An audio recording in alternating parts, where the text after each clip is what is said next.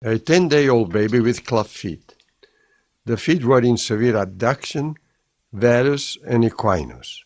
There was a deep crease above the heel and one across the sole of the foot. All metatarsals were in plantar flexion. The adduction of the metatarsals and the heel varus were partially corrected by abducting the foot with counter pressure applied on the lateral side of the calcaneus rather than on the head of the talus, a grave error. When the third cast was removed, a small fold of the skin over the base of the toes indicates that the foot slipped up inside the cast. In the fourth cast, the foot slipped up further, folding and damaging the skin, and caused the cavus to increase.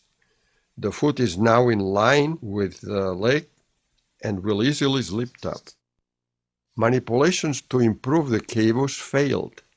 A tendo-Achilles tenotomy at 2 months of age did not prevent the foot from slipping up inside the cast. The skin damage and the cavus increased. The foot was stunted. After the second percutaneous tendo-Achilles tenotomy at 4 months of age, the foot could be dorsiflexed, but the hind foot was in severe valgus and the forefoot hyperabducted. A grotesque deformity ensued. The X-rays show the metatarsals in severe plantar flexion, the hind foot in equinus, and the toes extended. The metatarsals are in severe abduction at the Lisfranc line. The talocalcaneal angle is very wide. On her first visit to our clinic at 5 months of age, the feet were stubby, swollen, hyperabducted, and the big toes were short. There was some cavus and equinus and a skin crease on the lateral border of the foot and across the sole. 1 week later, when our first cast was removed, the swelling had decreased. The feet appeared to have increased in length because the cavus and the forefoot hyperabduction had improved. The feet could be dorsiflexed 5 degrees. The hind foot was sprained in valgus.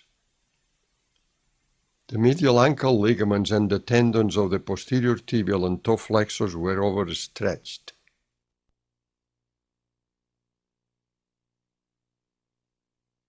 With the heel varus corrected, a second plaster cast was applied using a posterior plaster splint over the calf, heel, and sole, reinforced by a well-molded plaster bandage. The cavus and the equinus were corrected simultaneously by pushing with my thumbs under the metatarsals while an assistant stabilized the knee in flexion. With my fingers, I molded the plaster cast over the ankle. To prevent the cast from slipping, the knee was immobilized in 110 degrees of flexion by applying a plaster splint in front of the knee, reinforced with a plaster bandage around the thigh, thus avoiding excessive plaster behind the severely bent knee. When dorsiflexing the foot, the orthopedist must see the toes. They often blanch from ischemia, but the blood returns when the pressure is decreased and the plaster sets. The cast held the feet straight in 5 degrees of dorsiflexion.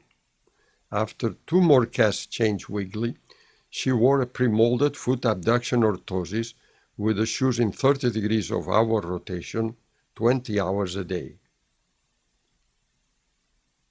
At 8 months of age, the feet, still stubby, appeared straight, although the metatarsals remain slightly hyperabducted, probably due to the contracted quadratus plantae. The heel were in 5 degrees of valgus. The range of motion in all joints was within normal limits. At 13 months of age, Sierra stands up on feet plantigrade. The range of motion of the tarsal joints is normal and has 15 degrees of foot dorsiflexion. She walked at 14 months.